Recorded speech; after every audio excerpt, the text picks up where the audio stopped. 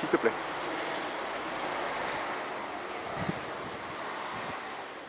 Hi, Michael Happy here. You know me because I'm the founder of Gavox. I make these kind of watch. And recently I created my latest watch, the Avidiver, and I wanted to put it to the test. You know, I make watches for aviation. So why not putting my watch in space? I think it's going to be difficult to find an astronaut that takes my watch. So why not putting my watch in space myself with a team of guys there? So how I'm going to do that?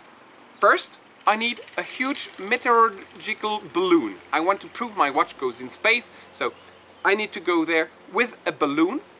And this balloon will be filled with gas. So we're going to have this latex balloon.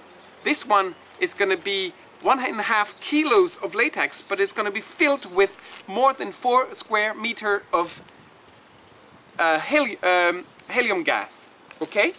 So it's going to be up in space. It's going to reach around 32-35 kilometers of height. It sits in a stratosphere. We will be able to see the curve of the space. That's going to be super cool. And we will bring that with this box. Okay? You have a box with 2 Gavox watch. One of them will be my Gavox Aurora decounting the time. It's a roughly 2 hour and a half travel, 2 hour up, 1.5 hour down, and I'm gonna decount the time with my countdown. It's gonna be fun. Then I have my other Gavox or Avidiver that's also gonna be filmed with my own personal iPhone. So I hope I will not lose it. Then inside I have a tracker, a spot tracker. This one is gonna be making sure I find it back. It's a satellite spotter tracker, and I'm gonna track it with some other devices to see where it lands. And I have a GoPro here and another GoPro filming over here the curve of the Earth.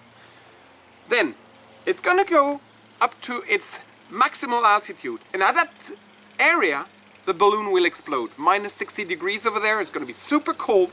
It's going to explode and fall. In order to avoid this box falling down straight to Earth, we will have this parachute.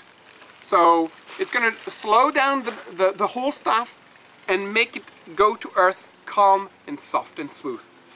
Another important thing, whenever you put a balloon in space and you reach that altitude, you may cross some airplanes coming over. So we need these airplanes to be able to see the balloon. And how are we going to do this? With this reflector. Okay? So this is a radar reflector, and this radar reflector will allow the plane to see this device. Okay? So let's see how it's gonna go. I'm super excited. Let's hope we can still leave from here. If not, because of weather condition, winds, we need to be sure this lands in a safe area, or open area like a field or crop, but not in a city, not on a highway. So there's a special tool that allows us to do that. Let's see if we manage to leave from here or not, but it's gonna be a super day for Gavox, okay? And thank you to all the team. We'll see you later, guys. Bye.